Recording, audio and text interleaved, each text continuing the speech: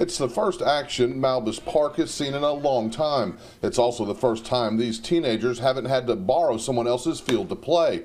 It's all thanks to the nonprofit group Build Baldwin Baseball, formed last summer by several fathers that wanted better for their boys. There was no place for them to play if we had a team. There was no field in Spanish Fort for that age group. We've got Spirit Park, we've got Spanish Fort Elementary for the younger kids, but for 13, 14, 15, the middle school age kids, there was no place for them to play.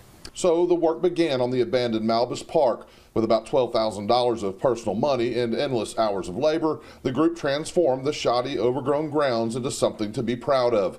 Before and after pictures show the significant improvements, and there's still a long way to go. Getting Malbus Park up and running again is just the first of many goals. Another big emphasis for the organization is to provide opportunities to those who otherwise wouldn't be able to play. More importantly is to be able to start a fund that will help families that don't have the money to pay these fees to buy uniforms so that their kids can play baseball.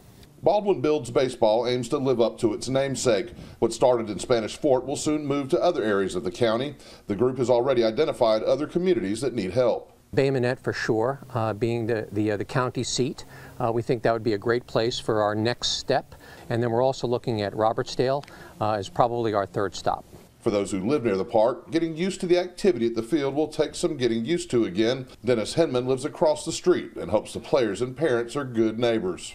As long as I go by the rules and regulations, I'm okay with it. As you see